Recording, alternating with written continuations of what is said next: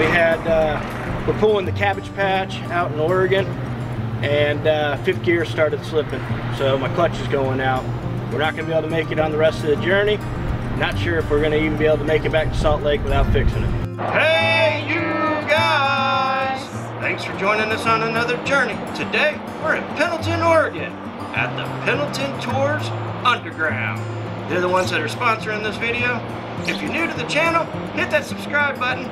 If you've been watching every Thursday, we greatly appreciate it. So sit back, relax, and enjoy the journey. Now before we go in the underground, I'm going to ask you all to do an exercise in pretending. And some of you are going to have an easier time with this than others. Because I'm going to ask all of you to pretend that you are young men. Sorry ladies. You're about 15 or 16 years old. And you've been up in these hills for the last 4 to 6 months. Now it's your first trip to town. All the guys have told you the things you need to see and do. There are buttons on the sidewalk. Well, curiosity gets the best of you. You step back and look up. What do you suppose is hanging out of those windows there? Ladies. Exactly. As we head down the stairs, please be careful. Now we're going to continue this in the underground. There you go, you made it. So come on in, let your eyes adjust. You heard the piano playing. You heard men laughing and bragging. You heard girls giggling. And you found yourself walking through that door. You're the young man looking for a bath. You come in here and you notice the sign here is advertised as baths are 10 cents. You come in here, hop, sing, I need a bath. And he nods at you and he says, okay, 2 cents. Well, any idea why he's only going to charge you 2 cents instead of the advertised 10 cents? The first bath is both hot and clean. Remember I said there's no indoor plumbing here? Everything has to be hand filled, so it has to be hand emptied. So he's only going to do that once a day. So every bath, after the first bath, you subtract 1 cent from the bath prior. Second bath, 9 cents, third bath, 8 cents, and so on. He will take 2 bucketfuls of dirty water out of those tubs and throw them into the alley.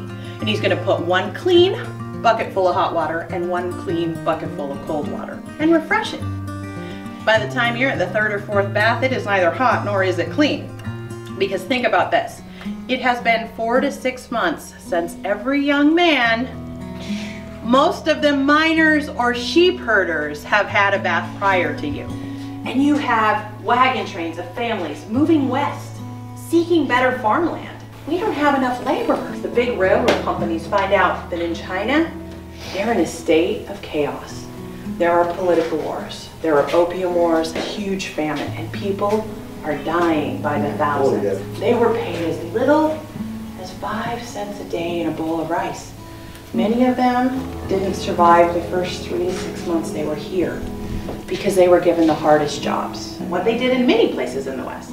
And that is retreat into the very undergrounds that they were building. So there would have been more than 70 men living in this small space.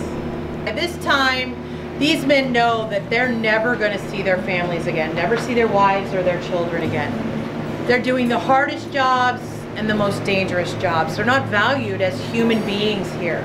And now they're living in this dark, damp, confining space. Were they freemen or were they slaves? Well, they were basically indentured servants. Right. So they were slaves, but they were free. They were slaves. They could leave or they couldn't leave? Well, they could if they could afford it, but they didn't have enough food or money. So did they dig these out underneath the buildings that were? Some of them, they would have been dug out once the buildings were already here, but many of them, the basements and the tunnels would have been put in first or at the same time as they were building. So just like most towns in the world with fire, and fire tends to burn down towns, and Pendleton burnt down. And so when the founding fathers decided where they were rebuilding, they decided bricks, and then they thought, you know, let's go ahead and do the underground at the same time. And so that's basically how it worked, but it was over a time span, and so it would have been different for different buildings at different times. Now, there was nowhere you couldn't get in Pendleton through the underground. They went everywhere. And you're gonna get in there nice and tight. So in this room, we also talk about the Prohibition. Between 1916 and 1933, the US had a prohibition on alcohol. It said you couldn't make it, you couldn't distribute it, and you were not supposed to drink it. Well, Pendleton has always been a little progressive. And we had a prohibition since 1908. With one exception, 1 week a year, 10 businesses could sell right out here on Main Street. Yeah, Roundup, Mardi Gras of the West. Anybody ever been to Roundup? Oh yeah, born and raised for here. See? Mardi Gras of the West. Before I moved here, I remember I came to Roundup, I remember getting here, and I remember going home, and everything else was pretty blurry. Now this side of Main Street was considered the red light district of Pendleton, and proper ladies would have walked on that side of Main Street. But today, you get to have a little extra fun. So again, I am Judith, and I have been your tour guide today. That's just a teaser taste of Pendleton Underground Tours. I highly suggest coming out this way and taking a tour. It is amazing. We made it to Pendleton, Oregon when we were coming over a couple of the passes on my motorcycle. The fifth gear started slipping, and we're trying to figure out how to get it fixed and get back on the road. Got an update for you. We've been to 2 motorcycle shops trying to get the motorcycle fixed. Obviously, because I own a Japanese bike, the Harley guys wouldn't touch it. Just went over to the Suzuki dealership in Pendleton. They don't have the parts. So now we're trying to figure out if we can find a Yamaha dealership to get this thing back on the road. What do you do when your motorcycle breaks down and you're in Pendleton, Oregon? You drink Pendleton whiskey. What are you drinking? Something pink and girly, as you would say. Pink and girly. It's the Huckleberry Lemonade. We're in what bar? Fast Fresh Locals, Oh My God Burgers and Brew. Where's your mom? That's your mom. That's your mom. Mine was the bad girl. Just joking. Yeah, thank you for coming in. What happened with the African American paratroopers? They actually were training at Fort Benning, Georgia. They pretty much were self-taught because they were not allowed to intermingle with the whites. They kind of taught themselves how to do it. How to be parachuters. Yes. They watched the white guys do it and they thought, well, we can try this, we'll do it. So at nighttime, when nobody was around, that's what they would do. They were jumping at night. They were without any skills. Well, they were jumping off the towers. They were learning how to they were jump. doing their own training at night. They basically were doing their own training until one of their commanders went by, saw what they were doing, and said, "How do you think you're doing?" They thought, "Oh, we're doing pretty good." He says, "Well, let me help you." And so he started working with him. Well, then the base commander saw what was happening, and he called them in, and it was because they had Operation Firefly was what they were working on. So they came here specifically to be trained to jump and be smoke jumpers. They were trained by the U.S. Forest Service. And they were also their own self-contained unit. They had medics, they had cooks, they had this gentleman that could disarm the bombs. I mean, so they were a full infantry group. They basically made their own department. Yes. They came in as the Triple Nickel, and we're about ready to get a marker to signify them. And they were pretty showy type guys. They liked to put on their uniforms and do little parades downtown, and people loved it. They thought they had to be Class A personalities jumping out of a plane to begin with.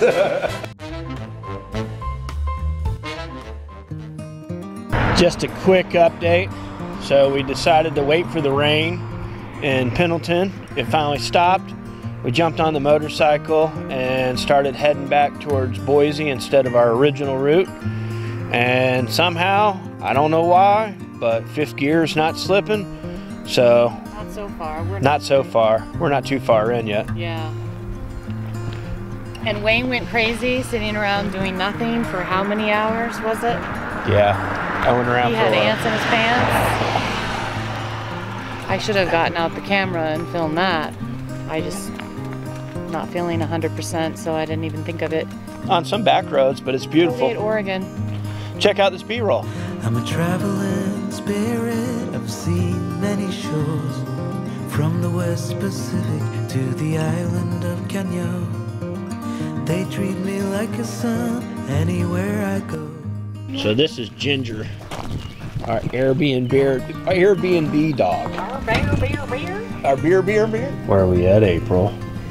We are in Cove, Oregon. It's this giant town in the middle of nowhere that has amazing views.